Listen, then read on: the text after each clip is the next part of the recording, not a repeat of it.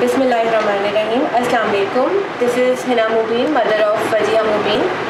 सो आज मैं कुछ चीज़ें आपसे शेयर करने वाली हूँ जो कि सब मैंने रिसाइकिल और घर में चीज़ों को यूज़ करते हुए बनाया है। ये कुछ सीक्वेंस कार्ड थे जिनको मैंने पहले डायरी के और बुक्स के और कॉपीज़ के जो पीछे से जिनको हम गत्ते कहते हैं, हार्ड पेपर्स जो होते हैं, उनको काट के ये पेपर प्रिंट उस पर पेस्ट करके देन उसको मैंने लैमिनेट किया। ये देखिए सब ये लैमिनेट हुआ है, ये सीक्वेंस कार्ड ये सब लैमिनेट हुआ है और ये इतने पक्के लैमिनेट है कि बच्ची अगर इसको खोले पकड़े खेले और यूज़ करती है, बाकायदा सीक्वेंसेस करती है इसकी, तो ये फटते नहीं। ठीक है, अब मैं इसको आपको लैमिनेट करने का तरीका भी बता देती हूँ। अच्छा, ये कुछ कार्ड्स हैं, ये भी मैंने चार्ट पेपर लेकर उस पर ये सब पेस्ट किया है। क्या पेस्ट किया है मैं आपको दिखा देती हूँ। ये सब एनिमल्स हैं, ये मैंने पेस्ट किए हैं। नॉर्मली बाज़ार में आप देखते हैं कि वो बच्चों की असाइनमेंट्स वगैरह के लिए स्टिकर्स मिल जाते हैं डिफरेंट एनिमल्स के, फ्रूट्स के, शेप्स के और डिफरेंट। तो उन्हीं शेप्स उन्हीं एनिमल्स को मैंने कट किया है और ये चार्ट पेपर पे इस तरह से पेस्ट कर दिया है। ठीक है, ये बेसिकली किड विद एनिमल है, तो ये मैंने इस पर पेस्ट कर दिया है और पेस्ट करने के बाद मैंने इसका एक स्क्वायर रेक्टेंगल सा शेप काट के और इसको इस तरह से फ्लैश कार्ड बना दिया।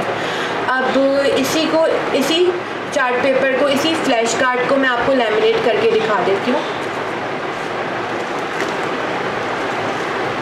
ये देखिए, ये मेरे पास कवर है बेसिकली ये कॉपी का, ये भी रिसाइकिल्ड है। ये वजिया की लास्ट है कि सारी कॉपीज़ के मैंने ये लेमिनेशन पीसेस जो हैं उतार लिए थे और अब मैं इनसे सारी चीज़ें अपनी लेमिनेट करती जा रही हूँ। तो ये बहुत ज़्यादा रीज़नेबल है, कोई भी चीज़ कॉस्टली नहीं पड़ रही मुझे।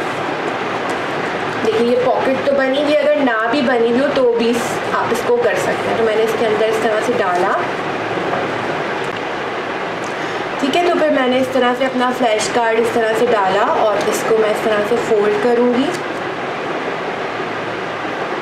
और ये सीधा कट कर दूँगी।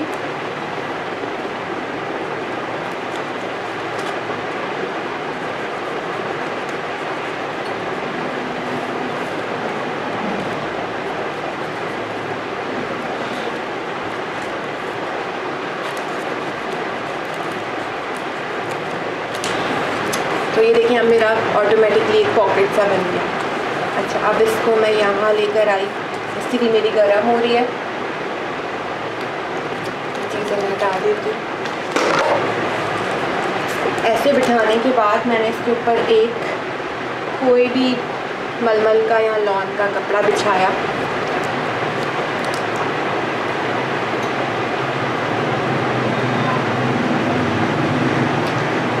और मैं इस्त्री गरम इसके ऊपर रख दूँगी।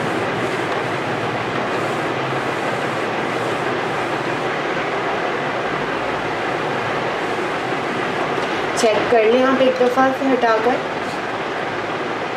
ये देखिए, ये पॉकेट बन गई। इसको 2-3 सेकंड बस इसको थोड़ा सा हवा लगने दें, इसके अंदर की जो भी एयर है वो निकल जाती है। इसको फोल्ड करके अगेन वही प्रोसेस, इसको मैंने दोबारा इस तरह से कर दिया